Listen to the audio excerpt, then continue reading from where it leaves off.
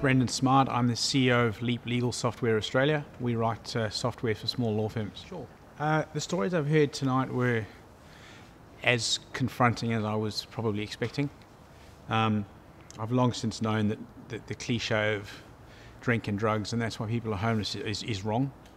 I'm aware that many people who are homeless have found themselves in this position from, they would have many people have had their lives mapped out. They would have thought this will never happen to me. I've made the right choices, I've done the right thing, I work hard. And so I knew that I was going to get here and hear the stories of the people who had made either a wrong choice or something had happened beyond their control and they just spiraled out of control until they found themselves homeless. And I was expecting that, and that's exactly what I found. Probably more confronting though than I was expecting. We've heard the statistics. Everyone knows that homelessness is a massive social issue in Australia, and working in the city, you look around Sydney, there are a lot of homeless people. And even before I became a CEO, I always told myself that once I was a CEO, this is the first thing that I was going to do. And I have done that, and my motivation is just to make a difference. And part of me feels a bit guilty that we make such a big thing about one night in the cold, whereas this is the reality of many, many people. So it's a double-edged sword for me. I feel guilty that we sit here and pat ourselves on the back and look what we've done, but tomorrow we go back to our privileged lives. But at the same time, the funds that are getting raised, we are making a real difference. And to sit there tonight and hear the stories and see where the money's going and actually see the people that it's helping, it makes you feel good.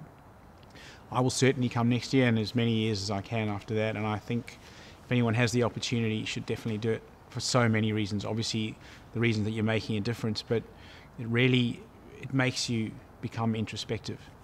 It makes you, things can change like that.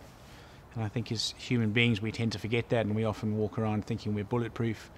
If you're considering doing this, I highly recommend it for the points of making a difference. But, I'm going to go back and think about this and look at my job in a different light and just try and behave differently towards my family. The hardest part is seeing the stories of the kids. I'm a father, and there's always, when you see stories and you hear confronting things about children, it's always hard, but when you're a father as well, it's even harder. And I'll be taking some messages back to my kids and my family, so I reckon there's so many reasons why you should do this. No, just this is a massive privilege to be able to do this, and it's not, everyone seems to worry about the cold and the elements, but that's not the physical element side of it is not a challenge at all. For me, it's the confronting. As I said, I've known that this can happen to anybody, and that's why I've come to do this and confront it, because it's not a fear of mine, but it's often in the back of my mind. It's the things you can't control, that things you can do nothing about.